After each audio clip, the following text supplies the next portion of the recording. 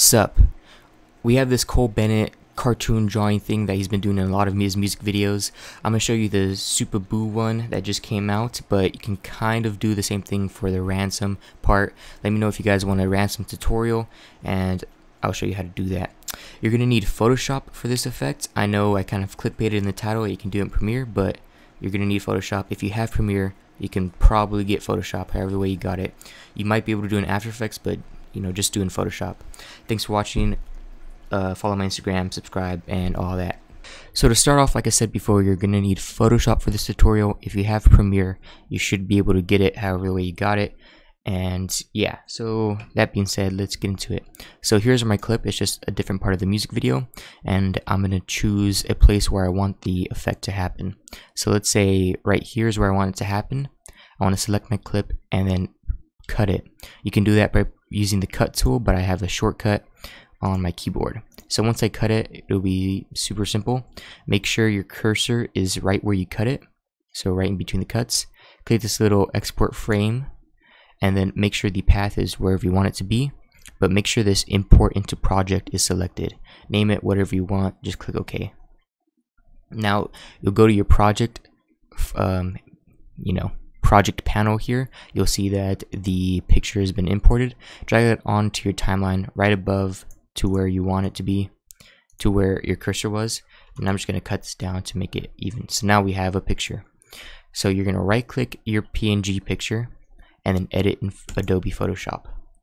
This will open up Photoshop, and the first thing you want to do is you're going to want to mask out your actor or whoever you want to do.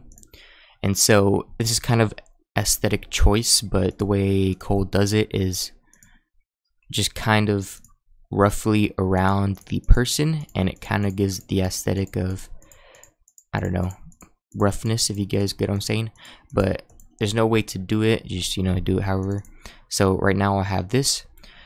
Once you like your mask, you're going to want to right click and select inverse, and then on your keyboard press Ctrl X, and it'll just select your person you want to select.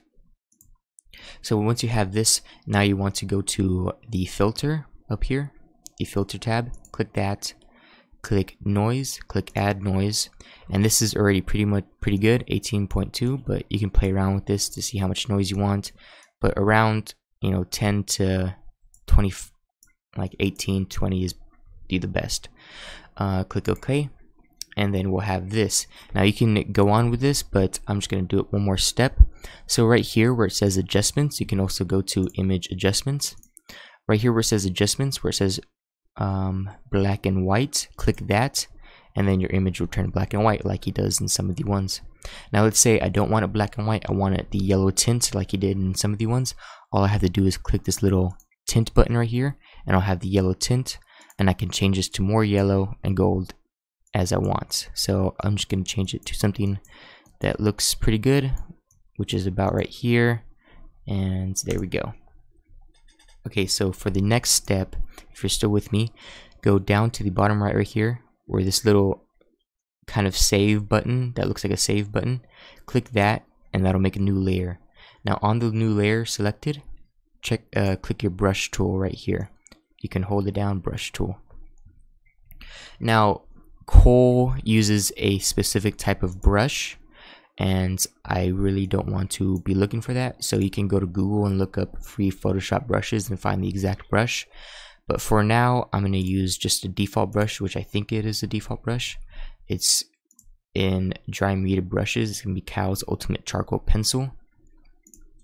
And so you can go through all the brushes right here, but that's just me going off. So dry brushes and Kyle's Ultimate Charcoal Pencil, and then make sure the color is black. And now you want to start doing is just marking over the outline. What you can do if it's too small, you can just click right here, the size, and size it up. Now I have a big size brush. Now here again is kind of the aesthetic of grunginess, if that makes sense. You don't want to make it super perfect because the aesthetic comes from it being not perfect. So I'm just doing short strokes like that, and to getting it something like this. Now this brush size is a little bit too big, but you guys get the gist of what I'm trying to go for here. Now I'm just gonna do it again just so you guys can get something like what I'm trying to do. Now this might be too small, so it's definitely a play around to get what you like and how you want it to be. But I'm not gonna do it again. So I'm just gonna go around as an outline around my subject in short brush strokes like this to give it the aesthetic feel. And then now if you look at his, there's a lot of detail. So let me show you real quick.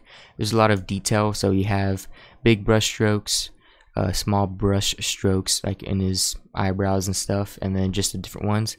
Now, you know, if you want it to look like his, obviously pay attention to detail, but I don't want to bore you guys, so I'm just gonna play around with the sizes, and I'm gonna size his eyebrows, size his eyeballs, maybe make an X, go around his lips, his nose.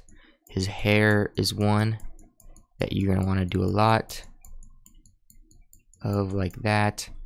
And then outline his shirt, but I'm gonna bring the brush size up to about that big. Maybe that's a little bit too big. Go down back to 20, 18, like that. Okay, and then just make rough outline. Like I said again, it's part of the aesthetic. And if you see, this is more going towards ransom, but you guys get the gist. Going here like that, and then now we have something like that, which is kind of similar, but like I said, it just goes back to your artistic aesthetic and how you want it to look. So now you finished with your painting and stuff.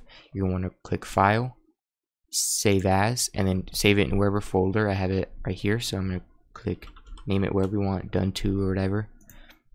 Click OK. Now go back to Premiere, click that where it says this project window right here, double click that, and then import your done to, and then just merge all layers, since you just want to merge all layers. Now you can go back to your timeline, and where you made the cut in your clip, just delete that picture and then drag this PSD onto where that cut is, and then I'm going to trim it up just so it looks nice. Now what I'm assuming is 24 frames a second video. He uses 4 frames, so that's a fourth of a second. So go to your sequence and go to your sequence settings. I'm using a 24 frame sequence, so a fourth of a second would be 4 frames. Sorry if I'm confusing you guys, but let's say you're using a 60 frame per second sequence. A fourth of a second would be 15 frames. So since I'm 24, I'm gonna want to go 1, 2, 3, 4, and then split the clip, and then that'll be as long as he did it for.